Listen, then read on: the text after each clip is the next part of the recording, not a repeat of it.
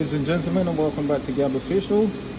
Today I'm going to show you how to fit a flexi downpipe on a Vauxhall Mokka. As you can see, this is a brand new one. I've already removed the old one. As you can see, it's got 3 bolts with 13 mils that connects to these 3 studs, and then we've got 2 nuts there.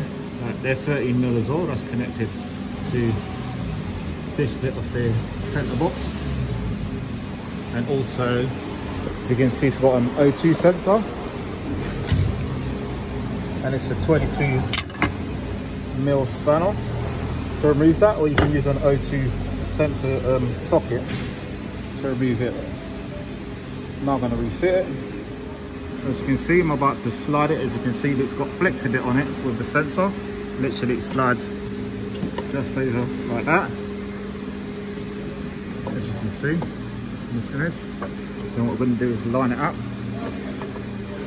with that one.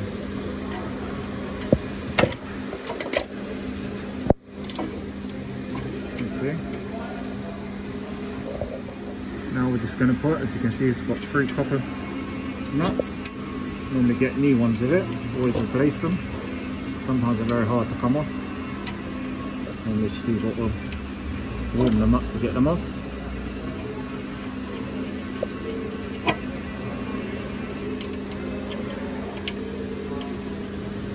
Always make sure to disconnect, as you can see, the sensor at the top, and literally just take the whole exhaust system out and then remove the O2 sensor after, as it's more easier to do it that way, and you have less of a chance of damaging it or rounding it off. As you can see, it's all lined up now. It's going to fit the 2 new nuts.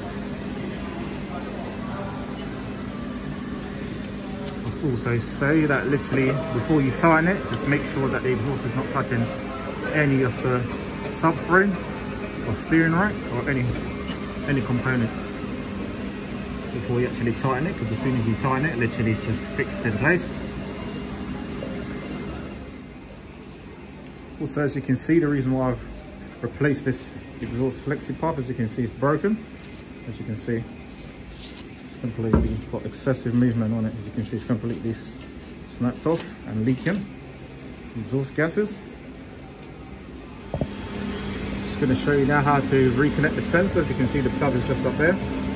As I said just before, always make sure you disconnect the sensor first. Makes it a lot easier to actually remove the exhaust, and then literally take the O2 sensor out to swap it over.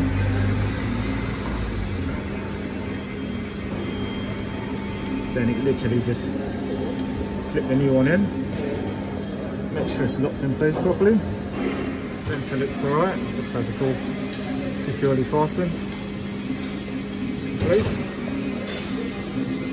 Also, when you finish, make sure you start the engine and check that any leaks coming from the exhaust.